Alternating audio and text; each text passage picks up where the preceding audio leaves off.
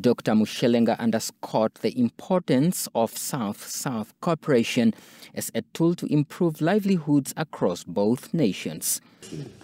Increased South-South cooperation could change the livelihoods of our people. Sharing skills, technologies, and human capital will fast-track the acceleration of our regions.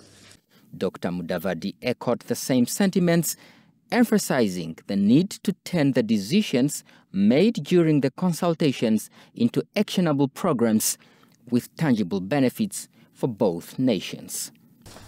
I am confident that the action points we have agreed upon will not only fortify our partnership, but will also set us on a path forward to a future enhanced with new possibilities.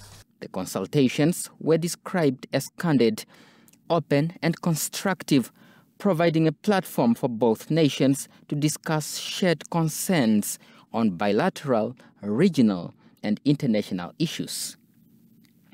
Key areas of cooperation discussed during the consultations include economic development, trade, education and diplomatic engagements.